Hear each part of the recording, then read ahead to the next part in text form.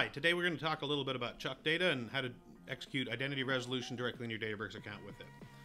First, let's talk a little bit about the Amperity identity resolution algorithm that Chuck is using. Amperity's been around for about a decade, serving enterprise companies and refining one of the world's best identity resolution algorithms that's powered by machine learning. So the way Amperity ID Res works is that you apply a series of semantic tags to your data. So you have data sets from different sources like e-commerce, point of sale, web visits, all kinds of things. And each of those has totally different schemas. And what you do is you apply a semantic tag to that, and then the machine learning algorithm generates a robust identity graph. So in this example here, we have, Alexander Samuelson. You can see that what Stitch did is it took data from the loyalty data, point of sale, Wi-Fi, e-commerce, and created a standardized table with each column representing one of the semantic types of identity data representing this person. And so you can see, sometimes she uses a nickname. Maybe she got married, changed her last name, a couple of different emails, and etc. And what Amperity does is we run up to 45 different machine learning algorithms depending on the data that's available, and we generate these really transparent ID graphs that let you see exactly all the links we were able to generate and how confident we were with them. The problem with that is that today, the only way to use that has been using Amperity's big enterprise platform. Chuck is making it possible for you to run that directly in your Databricks account. So let's dive into that now. First, we'll start in our Databricks account. You can see here, if I go to my catalog, I have a data set that is just called Chuck Demo. So if I look down here, I have a schema called Bronze, and in that there are 3 different tables: e-commerce profiles, loyalty profiles, point of sale profiles. Each of these has a different schema. So if I look over here, you can see this one has a unique key for system ID and a bunch of PII in it. Loyalty, same thing, but it's a customer ID with a totally different set of formats and fields. And so what Stitch is going to be able to do is take these and create a new unified data set. And it will run directly in your Databricks account. So how does that work? Let's take a quick look at how Chuck runs. Chuck is an open source CLI tool that runs locally on your computer and interacts with your Databricks account via your Databricks API tokens and the REST APIs. So none of your data gets provided to Amperity. All Amperity does is handle providing you access to the machine learning algorithm that is our identity algorithm. So whenever you kick off a job to Stitch tables, it provisions the algorithm as a jar file and runs that as a job directly in your Databricks account. So let's dive into Chuck and see how we can set all this up. All right, let's hop into Chuck here. So we just run Chuck, and Chuck is a command line tool. So like most of them, it has a library of fixed commands. So you can, if you type /, you'll see an autocomplete there. If I type /help, you'll see the full catalog of commands. These are all tools that Chuck, if you ask natural language questions, it will use these tools to do all sorts of things in your Databricks account. Work with your catalogs and your tables, help you craft SQL, all kinds of stuff. Today we're going to focus here on the Stitch work. The first thing to do is validate your connection and make sure that you have all of the access you need. If you type /status, it'll let you know the current context that Chuck is in. So it'll tell you which workspace you're in. It'll tell you that you are, what catalog and schema it's going to default to. Although if you name a different catalog or schema, it will look for that. It'll tell you what model you're using. And all of this runs directly against your Databricks account. So if I just type /list models, you can see I have all the foundation models here, but if I have my own hosted model, that would work too. But I should be able to just interact with Chuck using natural language. So I can just say, what customer data do I have? And it will presume I'm talking about the current active catalog since I didn't specify it. And now it's going to take a look at my catalog and decide how to help me deal with that.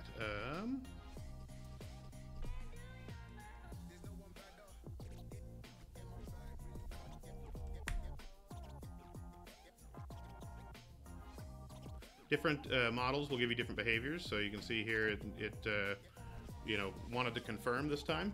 So now you can see it's decided, oh, I'm going to use the tools to profile the data and look for PII, and that sort of thing. So when it looked at the catalog, it said, oh, I found 3 tables that look like they have customer data, as we would expect. And then for each, it actually evaluated the schemas and looked at them and recommended the type of data. So these are semantic tags that we would use in Stitch when, and the machine learning algorithms will be able to use these tags to be able to decide, how to run the identity resolution algorithm. And you can see down here, Chuck gave me a nice, friendly, summarized response. So I'm just going to say, hey, let's stitch those tables together.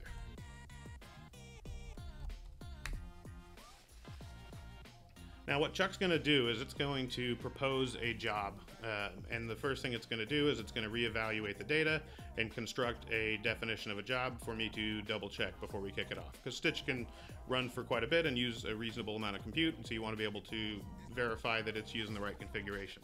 So you can see here that it rescanned those tables, and what it did is it created a config file and on the volumes that has the job configuration. This is useful for automating this later.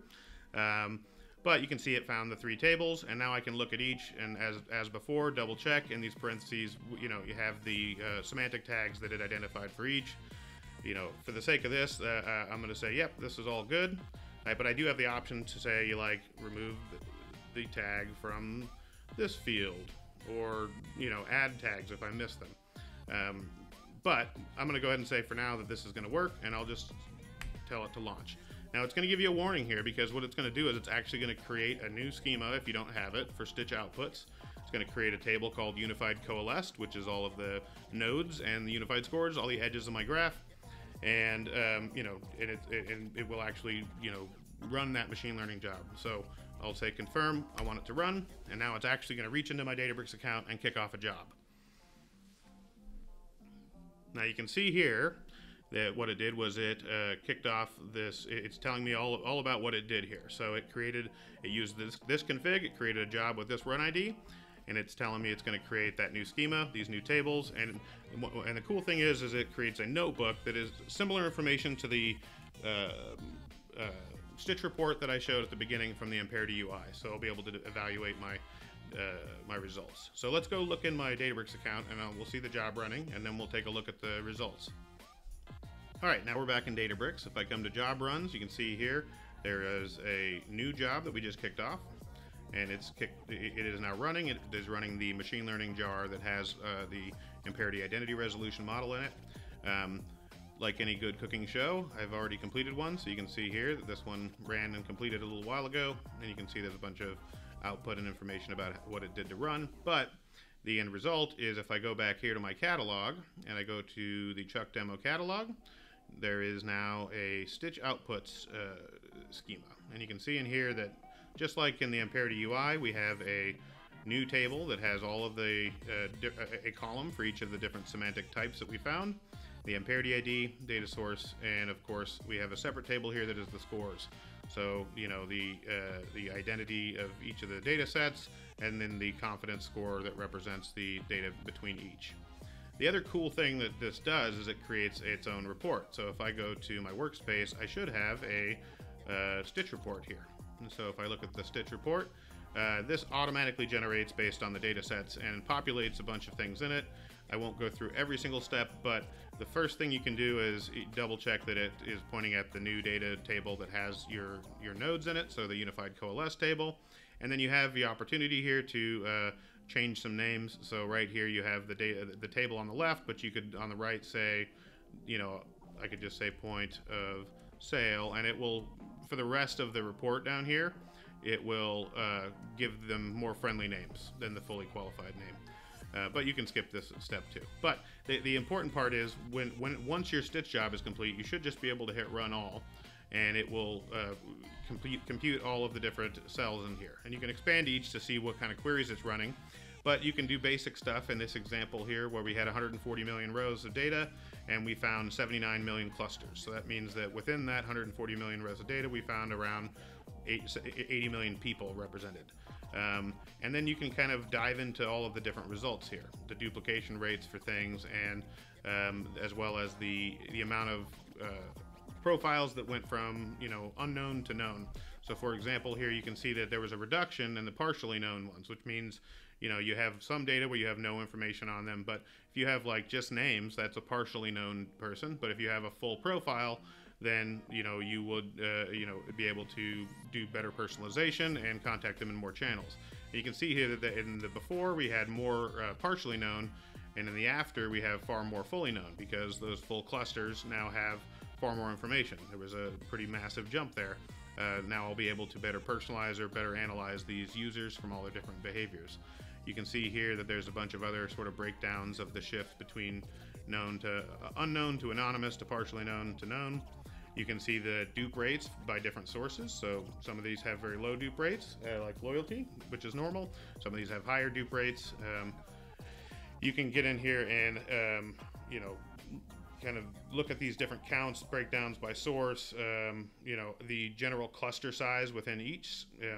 You can look at overlap between different data sources. So records based on how many different data sets they're in.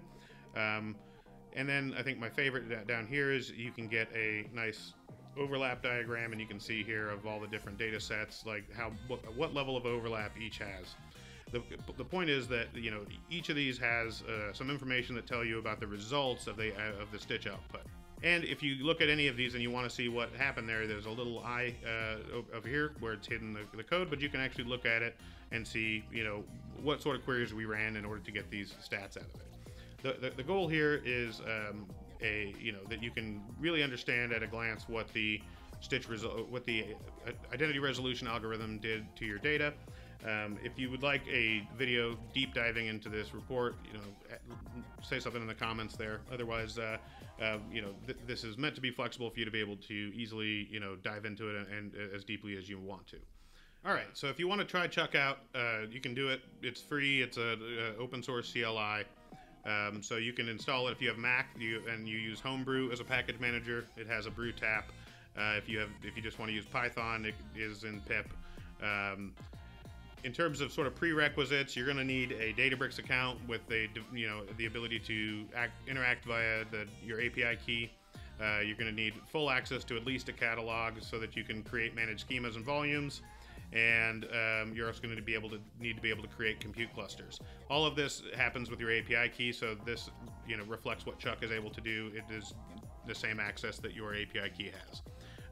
You also need to be aware that the Stitch does use a reasonable amount of compute. It distributes the machine learning across a lot of different VMs, so sometimes your cloud quotas can be a little too low. So I know Azure has defaults that are quite a bit lower, so you'll need to adjust your quotas for those to 160 plus machines. And then if you would like to try this out with some sample data, the marketplace has a data set in it that I created just for this. That's a much smaller data set than that 140 million. It's about 10 million rows. If you go in the Databricks marketplace, there is a Chuck data sample data. So if you want to try this out without using your own data yet, you can add these. You just click Get Instant Access. There's a couple of data sets in here. I will say that creates a delta sharing catalog. You will need to copy them into a schema in a normal catalog because you can't write to delta shares. And finally, when you try it out, if you need any you want to give us feedback or you need support, we have a user Discord. Links is in the description. The chuck-support@amperity.com if you want to use email or /bug directly in Chuck. Leave a comment if there's other questions you have or videos that you'd like to see. I'd be happy to do a deeper dive into the Stitch results or the algorithm itself or the other different ways you can use Chuck. Looking forward to seeing what you all do with Chuck. Thanks for watching.